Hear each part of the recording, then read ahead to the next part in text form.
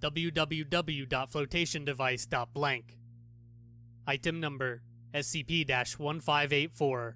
Object Class Euclid. Special Containment Procedures. SCP-1584's domain is to be blocked from all major internet service providers through Foundation agents and various world governments.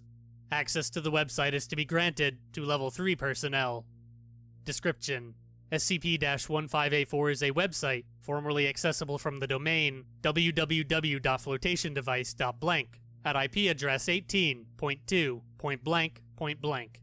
The only information on the webpage, when loaded, is safety.jpg, an image of an unmarked life preserver.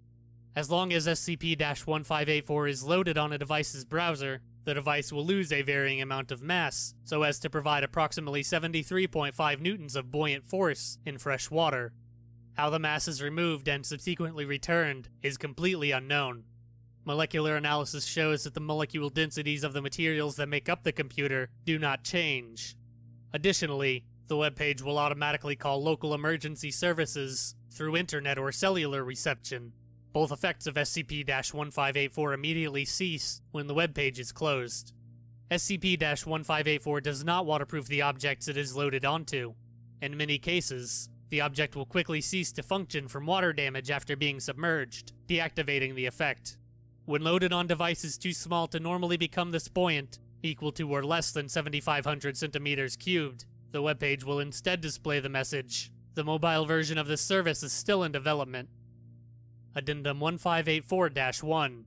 SCP-1584 was discovered on blank 2000 blank by a Foundation web crawler on www.blank, ranked number 4 on the post, Top 10 Weirdest Technology Websites.